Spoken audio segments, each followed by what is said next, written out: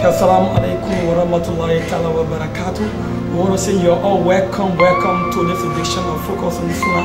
It's a full-hour program that discusses Islam in Liberia and around the world. And we're so happy to be on the audio aspect of this program today. We are in the home of the Grand Mufti of the Republic of Liberia, Sheik Abubakar Sumaworo, and we are also in the mosque in his house. So that is making this program more intriguing, more exciting for us. That we're going to come and sit here and discuss a very cogent, important topic for all of you today. You know, we have had this issue of problem of unity and love among us, even among Muslim and non-Muslim, or between Muslim and non-Muslim, and among us ourselves Muslims. So we're going to be drilling into them. He's going to be telling us how important it is for us to have love and unity among us, and what does Islam, the Quran, and the Hadith says about unity in Islam. So again, we want to introduce to you the Grand Mufti of the Republic of Liberia, Sheik Abubakar Sumaworo. Sheik, assalamu alaikum. Wa alaikum salam wa rahmatullahi wa barakatuh. كيف حالك؟ الحمد لله رب العالمين. بسم الله الرحمن الرحيم. إن الحمد لله نحمده ونستعينه ونستهديه ونستغفره ونعوذ بالله من شرور أنفسنا ومن سيئات أعمالنا. من يهده الله فلا مضل له ومن يضلل فلا هادي له وأشهد أن لا إله إلا الله وحده لا شريك له وأشهد أن محمدا عبده ورسوله بلغ الرسالة وأدى الأمانة ونصح الأمة وجاهد في الله حق جهاده حتى أتاه اليقين. اللهم صل على محمد وعلى آل محمد كما صليت على إبراهيم وعلى آل إبراهيم في العالمين إنك حميد مجيد. أما بعد, my dear listeners, before everything, I would like to greet every one of you with the Islamic greeting. So, salam ala man ittaba al-huda wa salamu alaykum wa rahmatullahi wa barakatuh. May peace of Allah be upon every one of you. Those who follow the truth, let Allah most send in His peace and blessing to all of you. Today's topic is going around the law between the Muslims and also the unity that must be the rule that can tie the Muslim with another Muslim. Before we go further, before we proceed, we would like to remind you that the relationship between the human and the human is a nature that Almighty God have created between us, regardless to our colors, tribe, and ethnicity. Allah say in the Holy Quran in Surah Al-Hujurat, إِنَّا خَلَقْنَاكُم مِّن ذَكَرٍ وَأُنثَىٰ وَجَعَلْنَاكُمْ شُعُوبًا وَقَبَائِلَ لِتَعَارَفُوا إِنَّ أَكْرَمَكُمْ عِندَ اللَّهِ أَتْقَاكُمْ. Allah said to us, you mankind, Allah have created you and made you tribe and nation. I have created you from female and male. That means Allah have created us from our mother Hawa and our father Adam. But by the will of Allah subhanahu wa ta'ala, He made the children of these two grandparents be in different tribes, different ethnic group, and different nation. But the Quran have explained to us the wisdom behind that diversity. He said, I made you different tribe, different nation, different families, in order for you to know one another. For you to be different with your friend in your color, in your nation, in your sex, it is not a sign for your superiority over him. And that is not a cause for you to be segregate yourself over your friend. Both of you are created by Allah, and both of you are the children of the same parent, Adam and Hawa. In this regard, Prophet Muhammad sallallahu alaihi wasallam said to us, لا فضل لعربي على عجمي ولا لأبيض على أسود إلا بتقوى. There's no distinction for an Arab man against the different tribe, or there's no distinction for a white man over the black man, but you can be exacted over your friend because of the level of the righteousness that might be in your mind, that might be produced by you in your activities. So everybody are equal. The only person is better than everybody is the person that have a clean faith in his mind. He have a clean and acceptable behavior in his daily life. Therefore, we can understand from this that all of us are from same sources. We're from same source. That is our grandfather Adam and our mother Hawa.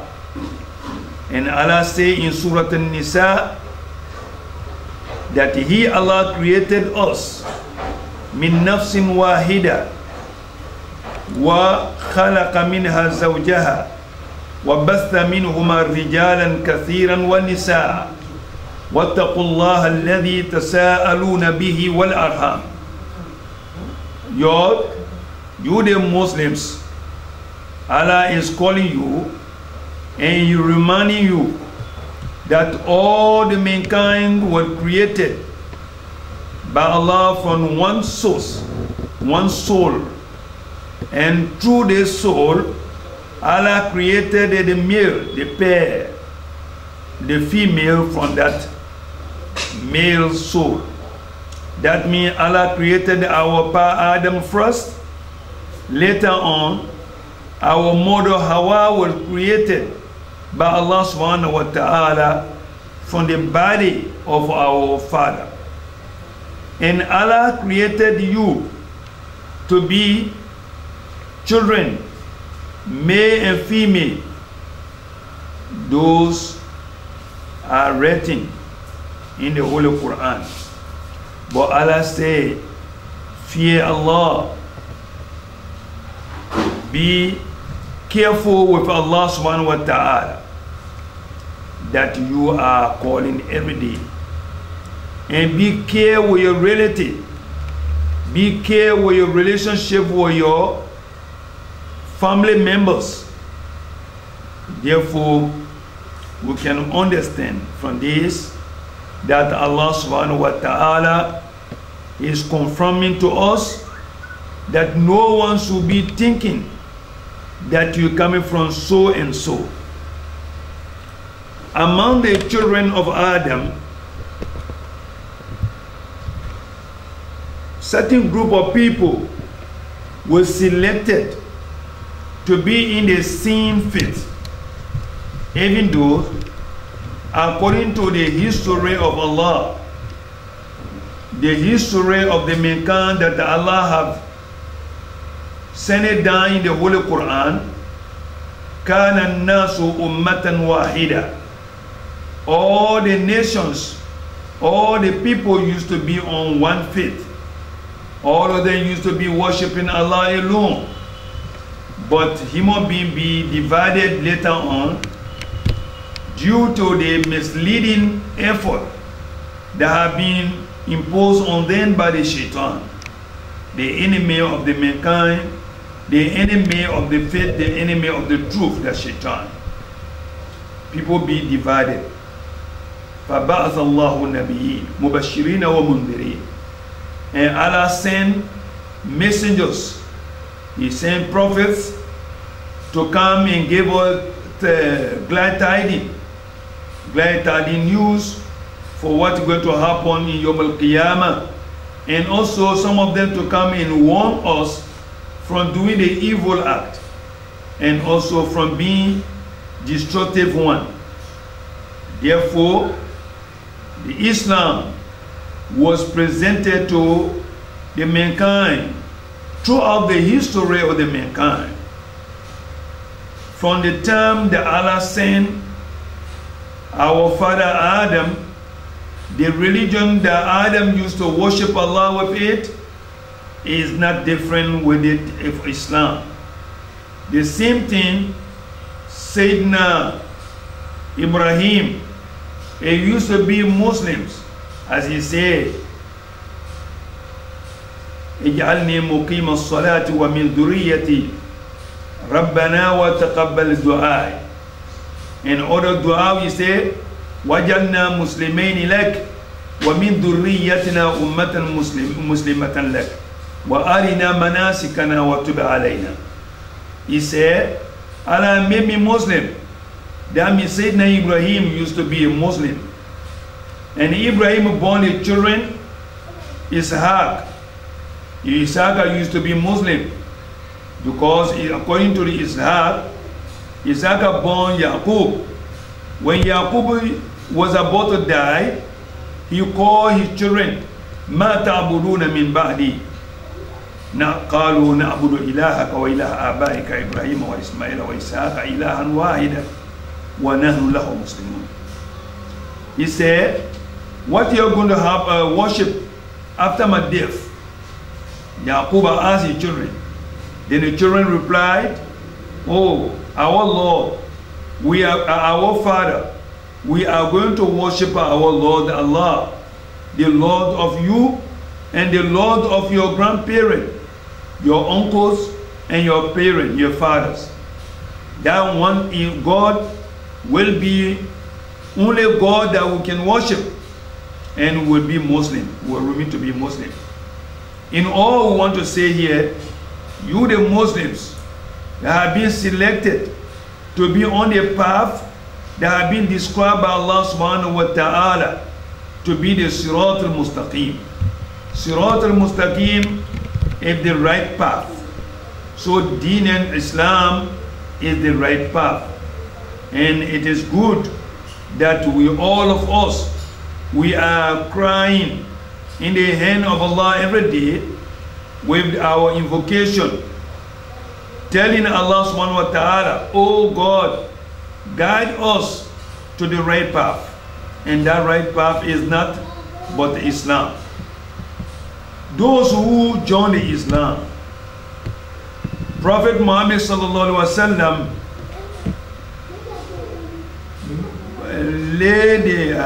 made the principles between you and your brothers and your friends. He said, Al-Muslim, Akhul Muslim. The Muslim is the brother for another Muslim. You the Muslim man, you must have a feeling, you have a belief that you are a brother for the other Muslims. For other Muslims, all of them are supposed to be considered to you as your brothers, even though they may be different with you in your quarrel, they may be in different ethnic groups, they may be from different tribes, they may be from different nations, they may be from different continents. But despite all of that, Prophet Muhammad sallallahu alaihi wasallam is confirming to you, the Muslims of Liberia, that you are brothers for the Muslims of China. The Muslims of Australia, they are brothers for the Muslims of Africa. And the Muslims of white men are the brothers for the Muslims of black men. This principle was laid down by the Prophet Muhammad sallallahu alaihi wasallam, and we the Muslims, we are dutiful to apply it in our life.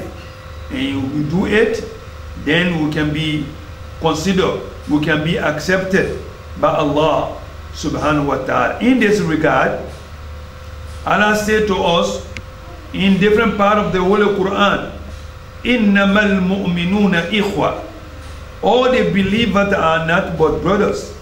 So long you have a faith in your mind, so long you are believing in Allah subhanahu wa ta'ala, you get a feel that your brother Muslim have to be your brothers, and you have to consider them as your brothers. And in this brotherhood, you have more duties that you can discharge towards your brother. In this brotherhood, you have a more right that you can receive it from your brothers in Islam. Even though we are not in the position here to explain all those numerous rights, but we're going to select one point among the rights that is between you and your brother Muslim. That right is the love. You have to love your friend. لا يؤمن أحدكم حتى يحب لأخيه ما يحب لنفسه. Prophet Muhammad sallallahu alaihi wasallam say, you the Muslims, you will not be good believer, you will not be accepted believers by Allah subhanahu wa ta'ala, except you like for your brother Muslim what you like for yourself. If you apply this principle to yourself, if you are able to walk on this guideline, that will kill the soul of envy in your mind, that will get ready with a jealousy feeling from your heart, and you will be clean, you will be free of jealousy, envy, because the envy is very bad, because it's just like somebody that envy a friend because of the small position that you get, or the little money that you got, or little progress that you achieve. That is just like you are against the will of Allah subhanahu wa ta'ala, that you disagree with the decision of Allah that gave the good luck for your friend, and may your own luck be postponed or be delayed until the other time. Therefore, the first right, we can love for our friends, our brothers, what we love for ourselves. If your brother have any position, you get to believe it, you get to believe it, you get to accept it. If your brother be getting progress in his business, that business, you will be happy with it. If you be happy with it, it's possible. As a reward for that happiness, Allah will do the same thing to you. And again, Prophet Muhammad sallallahu alaihi wasallam say, يوم القيامة لا يكمل للمرء الإيمان حتى يحب في الله ويبغض في الله ويوالي في الله ويعادي فيه. He said, your faith cannot be correct except you gave your loyalty to someone because of Allah, and you gave your disassociation to any group or any system because of Allah, and you will love somebody because of Allah subhanahu wa ta'ala. That love that you can give it to your brother Muslim, it is because you want to love him, because he is a good servant of Allah. In the day of judgment, Allah will give the shade, Allah will give the cool place, Allah will give the comfortable host for 7 categories of people. Among these 7 categories of people, one of them, Rajulani Tahaba Fillah, a 2 men who love one another because of Allah. If you want to be accepted by Allah in the day of judgment, if you want to be protected from the heat of your judgment, if you want to be provided with a shade in the day of judgment, where the heat will go extreme and human being will not be able to stand for it, you should love your friend.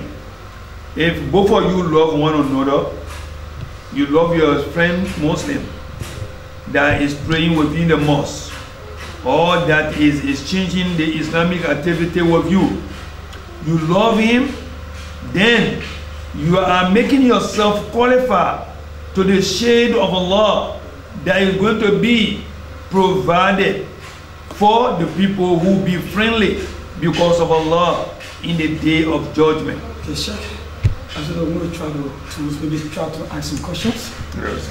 Okay, thank you very much, Sheikh. I think we have had a very quick lesson about how to love and unite in our various countries and Liberia with no exception. We want to come with one of the quotations from the Quran and the Hadith about unity and love.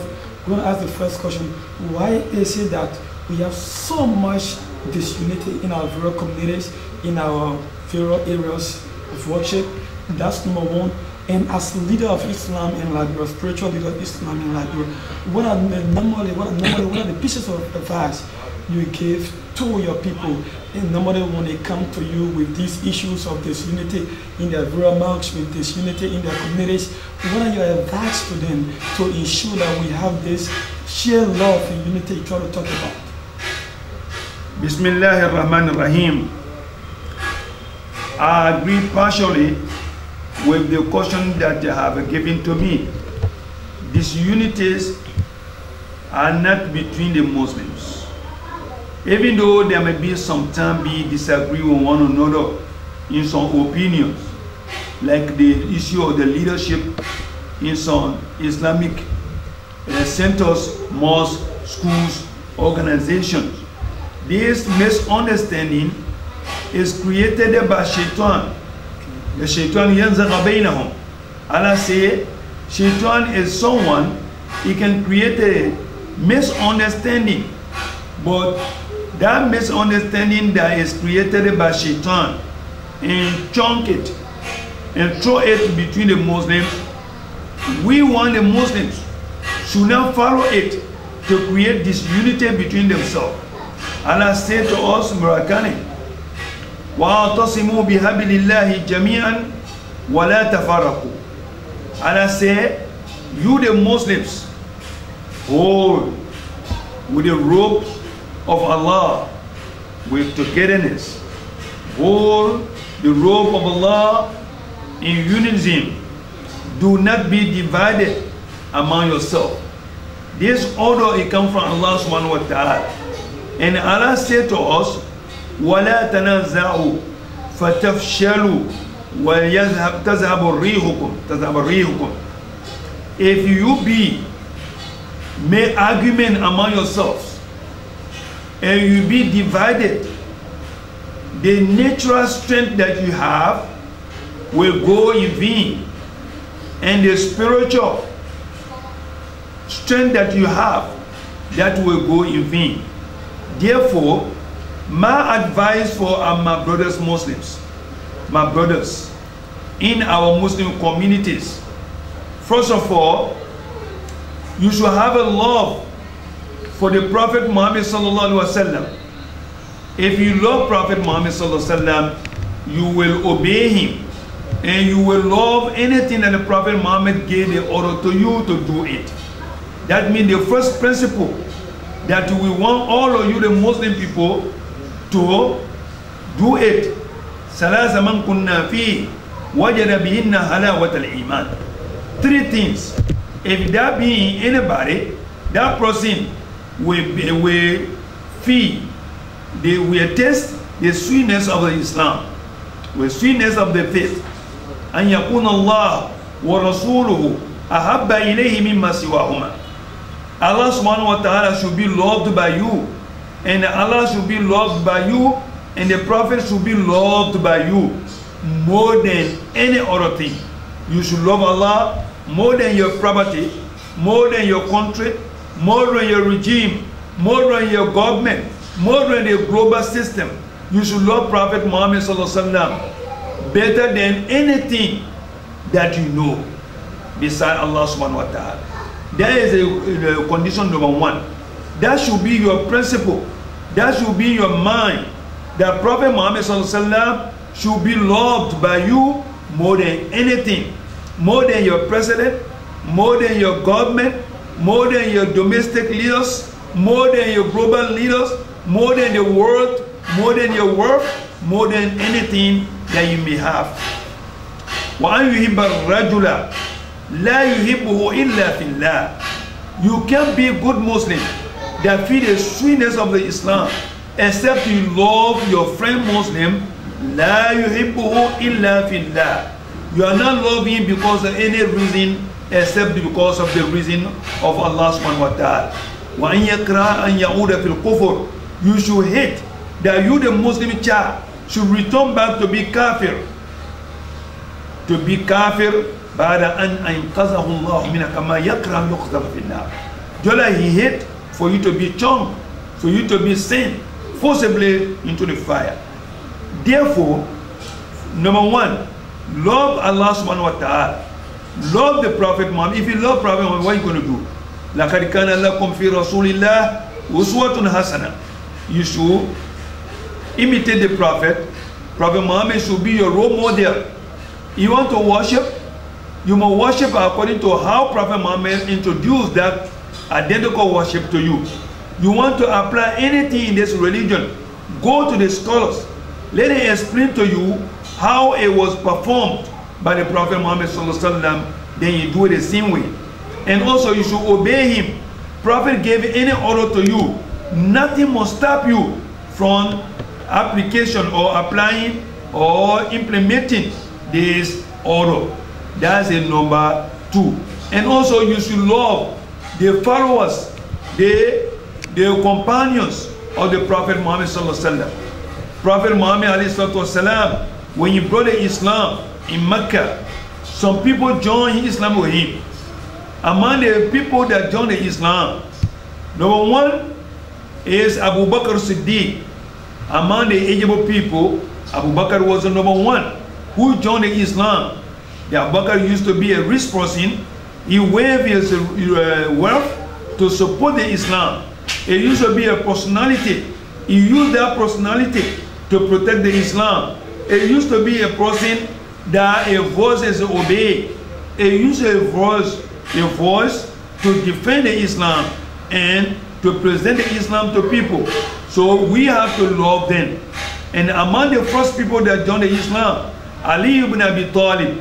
Among the new Ali ibn Abi Talib is a nephew of the Prophet Muhammad sallallahu alaihi wasallam. He joined Islam when he was small. And among the people is Khadija, Prophet Muhammad's wife. And alone, until the Prophet Muhammad died, more than 100,000, all of them they joined the Prophet Muhammad. We get to love all of them. And in Liberia today, we are afraid. Some people may not come and create disunity among us by attacking the Sahaba. Some of them, they don't want to love Abu Bakr Siddiq, who is a symbol of our religion. They are claiming, they are protecting that they are Muslim. And like the Shia people are introducing this issue. And they can create misunderstanding between the Muslims and make the Muslim people be affected by this misunderstanding. And we want to tell the Muslims that Liberia today, now we are in a critical stage of our history. We the Muslims, when you go to Bomi County is occupied by 85% Muslims. Cape Ma is occupied by 90% Muslims. And when you go to Lofa, it is 65% Muslims. When you go to Majibi, we have 55% Muslims. When you go to Bopolu, that is nearly 75% Muslims. We in these counties, let's draw the strategy to pull all those Muslims, whether you are Gola Muslim, or Mende Muslim, or Madingo Muslim, or you are Van Muslim, or you Bande Muslim or Gizi Muslim, or you are Muslim for any tribe that are not originally Muslim like Gio and Kran and all of tribes. Let's all of us draw the strategy to put our hands together. If we put our hands together, we can put our hands together to achieve two things, two goals now. First, to spread the benefit between one another. We should benefit one another for anything that your friend know that it's one of their necessity now. The second thing, we should prepare ourselves to defend our religion, to defend our community. We do so, then we are protected. We should not look at your friend, at our friends, because of the diversity that between us. This man is a Va man, the other man is a Gula man, this man is a Madingo man. No. Let's put together and we should create the strategy that may make these counties that are occupied by majority Muslims. We should do it that these counties should be complied with what we believe. This county should not be a county that may be producing people that may cause another disagreement decision for us. And we are calling on the national decision makers that Liberia, from the day the pioneer came, from the day the immigrant came from Morocco in the 1820, 1821, all of us were united. But from that time up to now, there's a unity between us. And there's a love between Muslims and non-Muslims. Peaceful coexistence is going smoothly. And also, the love between the Muslims and non-Muslims is going on. But sometimes you must be, you deserve to be reminded. You deserve to be reminded that Shaitan can be happy to see peace between the people. Shaitan has to bring an idea and personalities that may be the ambassador for the Shaitan to make a misunderstanding between the Muslims and non-Muslims sometimes. So we have to avoid it so that our own home should be the safe haven for us. Our own home Liberia should remain the sweet Liberia for us. The sweet thing, we should do everything possible. We should continue to love one another. Liberia should not be turned one day to be a better Liberia. God forbid, we don't want to do anything that may be that. Okay, thank you, Sheik.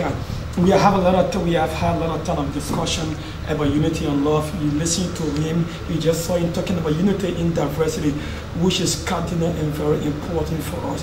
We all the time, we just want to take just the next 5 minutes to just ask this one question. So he asked, you talk about unity in diversity, and that before we go to discuss unity between Muslims and Christians, unity among Muslims, now there are other religious coming, Muslim religious coming abroad.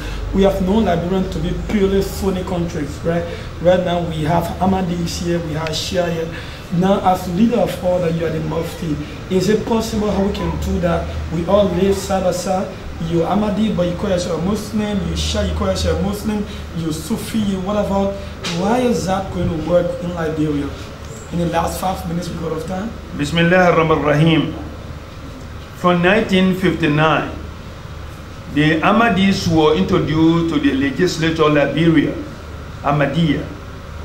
From 1959, they were registered in Liberia through the legislature at that time from England. And they are here from since that time. No Muslim man went to any of them one day to disturb them from what they are doing. But that should not force the Muslim man to integrate themselves to that stream faith, which has been condemned by the global Muslim whole world, that they are not part of the Muslims. And you're talking about the Sufis, all of us, we are children of the Sufis. If you can say Tijaniya, there's no home that Tijaniya were not there. But these are the things that can be reformed easily, intellectually, and in a peaceful manner. But you're talking about the Shiites. From the original history of Liberia, there's no Shia in Liberia. There's no Shia business in Liberia. But later on, through one of the neighboring countries and through somewhere, and people one are coming. But we know very well that this issue has to be handled carefully by the authority, because we know any area in Bahrain, in Syria, in Gambia, in Somalia, in Nigeria, whenever those people establish, sooner they establish first, they will create insecurity among people. Sometimes they may go beyond that to stand against the authority of the government of the state, that country. This is why we have to declare prior our disassociation with them, the Shia people. When we said it before, and we continue to say it, even though they are not yet established properly in Liberia, there are not few people, and majority of the people that come in, they just come from outside. They are calling for it. But we can say that let the government, let the state should be mindful. We should not leave the problems to come first before we look for the solution for the problem. And some country in the Middle East, they are facing problem there. And we don't want anybody to go there and learn the problem and come and provide that one for us. We want people to come and educate us and teach our children and be the medicine for us and be the agriculture for us and the relief for us. Thank you very much. This is what we're supposed to say, inshallah. Thank you very much, Sheik Abubakar Sumaworo. He's the Grand Mufti of the Republic of Liberia. And to our many viewers on Royal TV Channel 3, we want to say thank you very much for viewing this program. It comes out every Friday from 5 to 6 o'clock on Royal TV. We hope you join us next Friday, same time, same station, for another edition of the program Focus on Islam. We've been discussing unity and love in Islam. We hope and pray that you have learned a lot from this program. My name is Musa Kenneh, and Solomon Way has been my cameraman. Until we meet again, I want to say Assalamu alaikum wa rahmatullahi wa barakatuh. Thank you very much.